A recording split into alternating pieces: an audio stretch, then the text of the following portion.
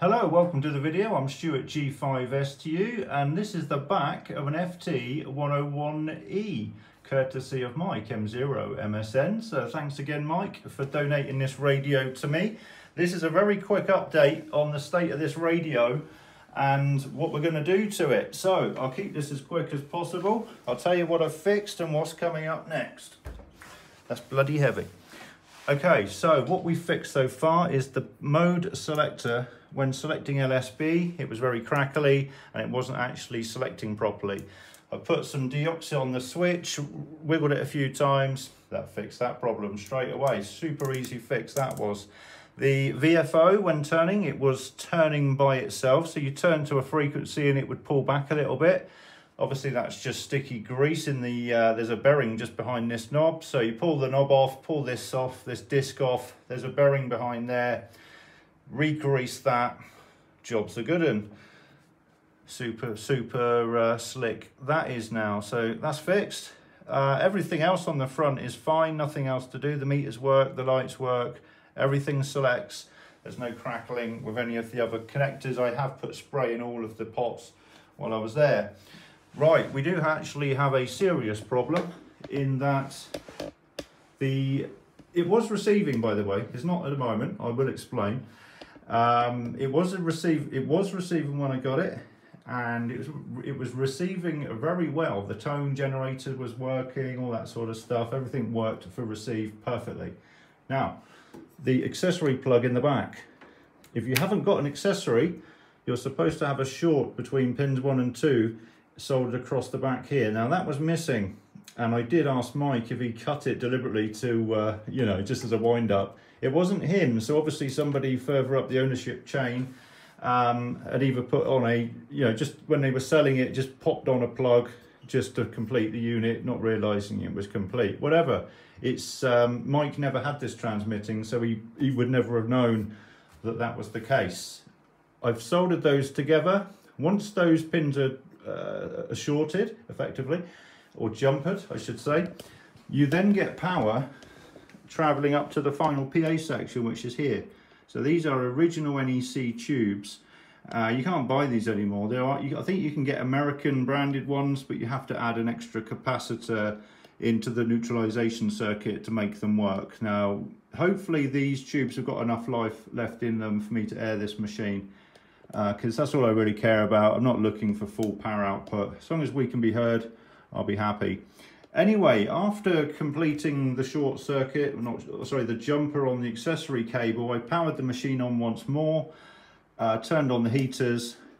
The driver tube was already lighting up without the jumper wire anyway. So the driver tube was lighting up fine when the heater was switched on. The final tubes weren't. After I put the jumper in, both final tubes did light up sort of evenly, and I thought, brilliant, we've got a radio. However, that was not to be. After I left it sat there for about 5 minutes, before even thinking about tuning up and transmitting, and because obviously if you've got broken components, it can take a while for problems to manifest themselves. What happened was there's a regulator board which is over the back here. This is called the regulator board. This is where you set your bias, and a couple of resistors in there have gone pop. I have replaced them now. This board also generates tones.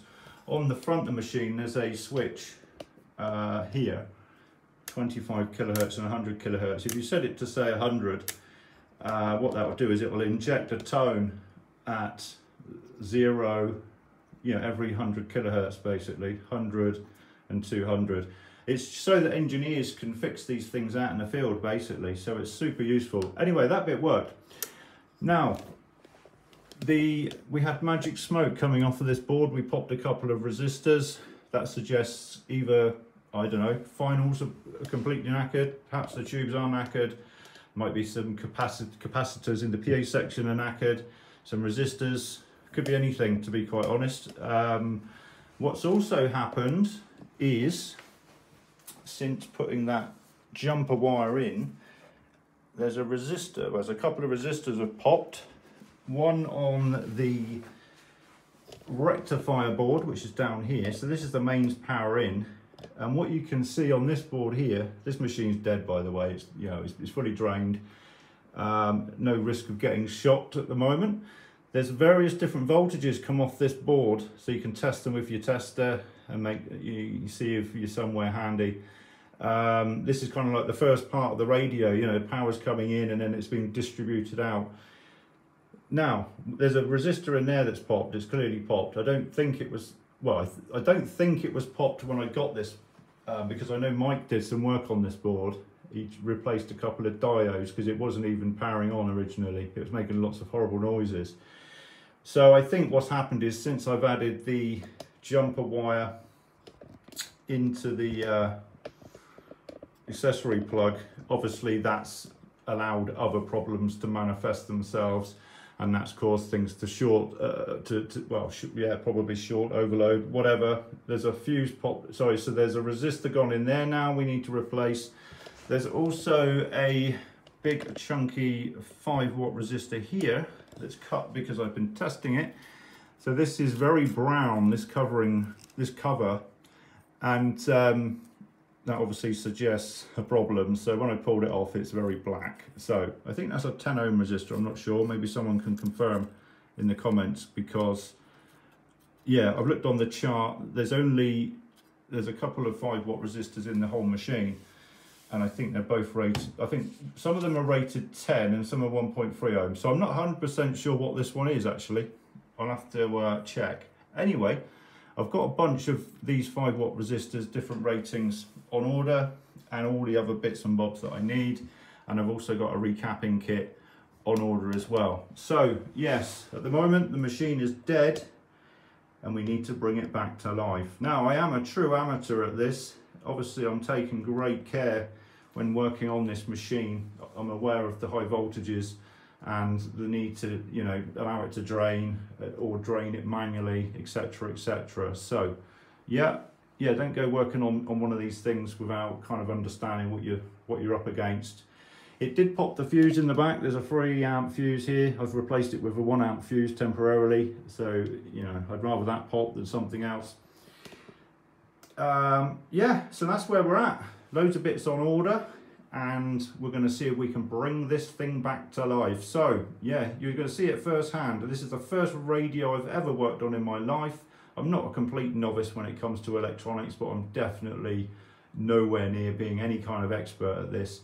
A true amateur, all the gear and no idea. So if you fancy following along, or perhaps helping me bring this thing back to life with some advice, please do give some sensible advice and leave the stupid comments for somebody else's video. Yeah, if you want to help, please do. I really do appreciate it. So like, subscribe, and we'll see you in the next update. I won't be banging on about this in every video. Obviously there's other stuff going on, Station Master and other things. This is just one little project that's going on in the background that I thought you might be interested in.